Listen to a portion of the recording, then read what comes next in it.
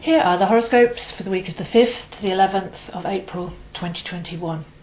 We begin this week with Mercury moving into Aries, and this is a very strong and radiant sign, centered and pure. And once we're over the initial ego aspect of Aries, the first sign of the zodiac, the child of the zodiac, here's me aspect, then I feel this year, with the raising in consciousness, we're looking at the real I am presence. Aries is the spiritual warrior. When elevated, Aries is consciousness itself. So with Mercury moving into Aries, we can ask ourselves questions like, who am I? We've been talking for the last couple of weeks about the fact that we're not our personality story. We're not the sum of our experiences that we've taken personally. And Aries can take everything personally because it is the me, the raw ego. But once we apply Mercury, the conscious mind, to elevate our mind in Aries, then who am I without my story? We can watch our inner dialogue. I'm the one that. I did this. I like that. I think this or that. But is that really us, or is that habit? Is that what we've got used to defining ourselves as? Because although the ego fears annihilation, when we start to unravel a lot of that narrative, a lot of the stream of consciousness that we're constantly reconfirming and redefining ourselves with, then we're stepping into an unlimited state. Time to embrace our full potential. So who am I? Who am I really? Is one of the meditative questions for the week. And it could be that just uncovering who you're not is a great place to come from there. Have a look. Do you have opinions? Are they actually still valid? Do you have bias? Do you take pride in associating with something because it makes you feel validated or belonging somehow? Going to the core of those beliefs and those opinions, checking for ourselves with a individuated ego, a raised up, free mind, then maybe we can let go of some of the accumulated story a little bit easier there. But the next level would then be, who am I and where do I come from? This is the more spiritual aspect. We get up every morning, we take life for granted, we've got our functional routine ahead of us. We put on that overcoat of personality story and step out, repeating beliefs and behaviours.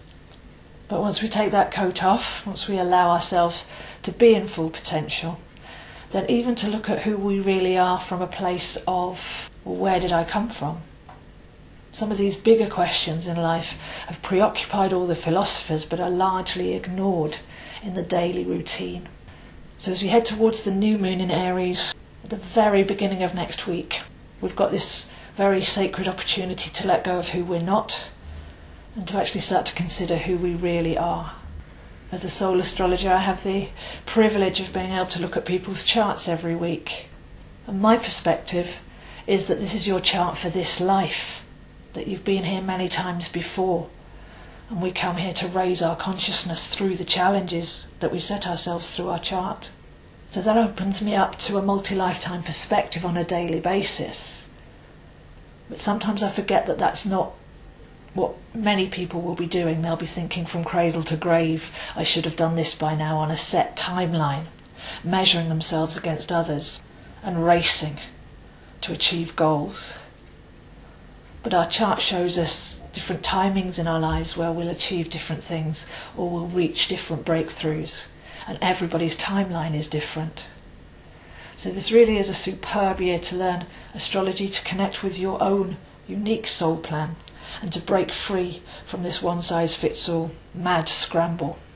So the rest of the week, heading towards the new moon in Aries, has a lot of Pisces energy. And this is good because Pisces is rinsing off, Pisces is connecting to the all. So on Monday I feel it's a great day to align the conscious and the subconscious mind, to observe what comes up and to seek the deeper meaning. Now, one way not to carry our story forward all the time is not to repress what happens, because that just will make it happen again and again in different forms until you've got a repeat pattern, and then you believe that that's your karma or whatever. But when something happens, if we actually say, what did I want to learn from this? Then we're able to seek the seed of awareness and leave the emotional baggage of the experience behind. We only really need to experience something once if we're going to learn from it. And that seed of awareness itself will mean that we won't make those same decisions or react in that same way, or repress and magnetically attract to us more of that lesson in different forms. So a really wonderful week to align the conscious and the subconscious mind, to see what's coming up from the deep, to seek the deeper meaning of it, to take responsibility. What did I want to learn from this? Rather than blaming the other or going into victim mode. This is how we can get light and fresh, as the journey from Pisces to Aries is to rinse off and then leap up, elevated into a new level of consciousness for a new cycle. Another aspect of Mercury in Aries is that we may get flashes of inspiration. It's a very quick mental energy and very sparky. But if we can stay a little still and a little conscious, then we may get some inspiration if we're paying attention. And that energy really is flowing around Tuesday. By Wednesday, I feel the contemplation is you are guided. Will you listen? So most of us listen to our intuition. We listen to our feelings. We listen to when we feel that we're being guided in a certain direction. This is another great use of the mind, because Mercury, the processing mind, nearly always gets given the job of trying to plan the future, which causes friction and confusion. But being able to take your mind and use it for you as a tool to work with you, then give it a focus. And part of that focus could be practicing to tune in and listen to your intuition. By Thursday, I think another aspect that we can have a look at is, how do you make a decision? Because the mind has all the options, but how do we actually decide? This is another cuspal point between mental and intuition. We sum up the information and then we look at which one feels most natural to us, feels most harmonious with our system. And once we focus upon that, then we can see it's actually quite a magical process that we're doing all day, every day, when we make decisions. So a great concentration there to bring that jumpy mind back into alignment and get it working for us. Because in 2021 we're really being shown that the heart sets the goals and we give our mind daily jobs to do towards achieving those goals. Applying the intuition, then we can say what feels right to do today towards that goal, rather than just the old work ethic of chipping away. So now we've got the heart setting the goals, the mind attending to those goals, and the intuition steering those goals, which is a really wonderfully empowering way to look at things. By the weekend we have the dark moon in Aries, just before the new moon in Aries, which will be at 22 degrees at 3:29 UK time on Monday morning. So we always use the dark moon episode to let go of what we've learnt that month. So again, what did I want to learn here can be applied on a monthly basis when we're working with the moon cycles. This happened, that happened, that happened, I felt this, I experienced that. What did I want to learn from this? So we're breaking that repetitive cycle of negative behaviour or attracting situations to us that we don't want. And when the new moon in Aries comes along at 22 degrees, which is the master builder number, we should now be aligned and cleared, light and free, centred and strong, ready to start a new cycle of the first new moon of the year, zodiac year in Aries. It's worth noting that we've got Mercury in Aries, which I've spoken about in a very practical plan this week of how we can start to really conquer the mind and reel it in to do the bidding of the heart. But we also have what's called a mutual reception, which is that we've got Mars in Gemini. So a mutual reception is where the ruling planet of one sign and the ruling planet of another sign have swapped places. So Mercury rules Gemini and Mars rules Aries. They've swapped over. And now we've got Mercury in Aries and Mars in Gemini. And this tends to be a very harmonic aspect, because we're seeing things from a slightly different angle. But there's also a chance to change. So Mercury and Gemini love to change things up. Mars and Aries like to start new cycles.